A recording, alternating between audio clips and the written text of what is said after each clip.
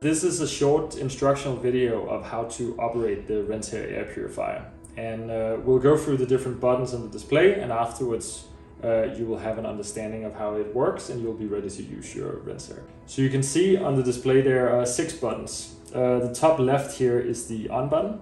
We'll hit that and you can see the Rensair is now on. So immediately you will see fan speeds, you will see a display for UVC light. There's a temperature display, and then there is a small bar indicating air quality from good to bad. And then finally, the bottom of the display indicates the hours it takes before you need to replace the filter and the UVC light. So you'll see when the Rensair turns on, it defaults to an auto setting here. That means the built-in particle sensor in the unit will detect air quality. And let's say air quality worsens, the bars here from good to bad will increase, and the unit will automatically adjust fan speed up until it detects the air quality is good enough again, and it will adjust back down. I can press this button once. This is the fan speed setting. You then see that auto disappears and it's now defaulted to only run on the low standard airflow setting. I can press the button again and it will go to the medium airflow setting, and I can press it finally to go to the high airflow setting.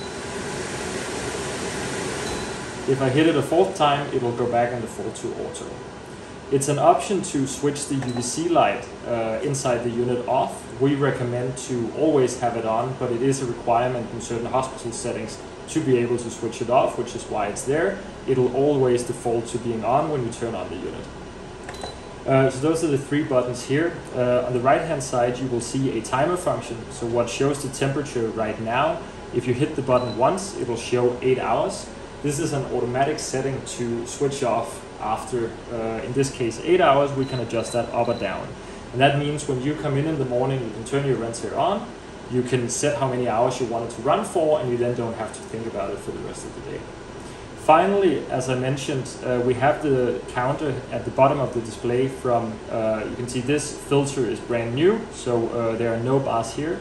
They will count up towards 9,000 hours, and when they reach the 9,000 hours, the bar over here will start blinking.